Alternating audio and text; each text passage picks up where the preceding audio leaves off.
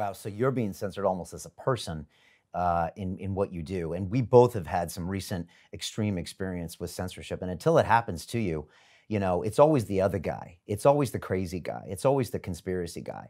And then when it happens right in front of your face, you're like, "What's going on?" And we both have had videos with millions and millions of views that have now been basically taken down, and we've also felt other censorship. So it's real. I guess that's a sign that we're talking about something that must be true.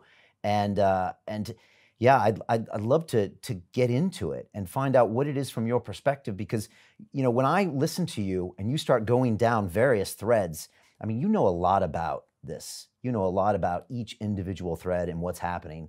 Where do you start with this whole thing? Where do you start to talk to people about what's going on here and what you're seeing that other people aren't? Well, I think that probably in this particular case, a lot of people see it and feel it.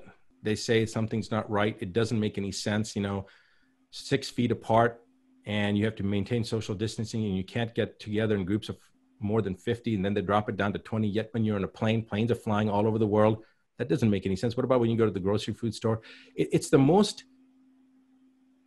idiotic thought process that's been put forward if this was truly a pandemic. Because if it truly was a pandemic, people would have really died. But they wouldn't be altering death certificates. They wouldn't be furloughing nurses and telling doctors to go home. They wouldn't be taking footage from one hospital and trying to put it on multiple different hospitals. In fact, the Italian hospital that they had the footage on, that they put on for New York, I've spent a lot of time in ICUs, and I can tell you, I've never seen an ICU like that. But I thought, okay, well, it's in Italy. Maybe that's how their ICUs look. And then when they showed it in New York, I said, wait a second, that's the same ICU. So if you saw part 5, we showed the 2 different videos side by side. And of course, that went viral.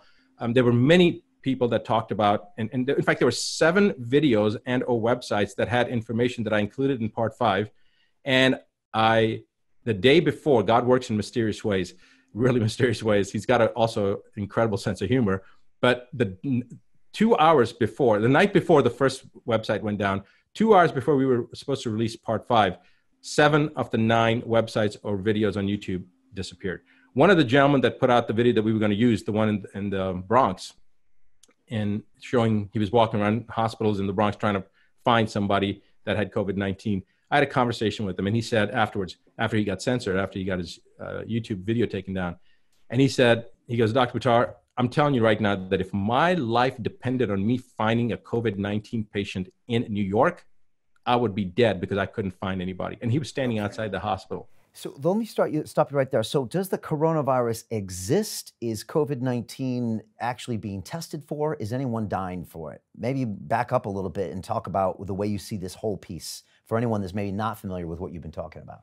Well, I appreciate that opportunity. And I think that that's a really good question, Brian, because there are people that have taken what I've said and misconstrued it and put it together into half-truths that are absolutely illogical and idiotic.